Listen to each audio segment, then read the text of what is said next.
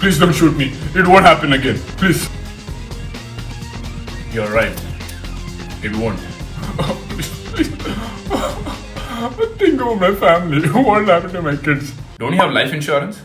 Ah, I do. You're right. I'm sorted then. Wait.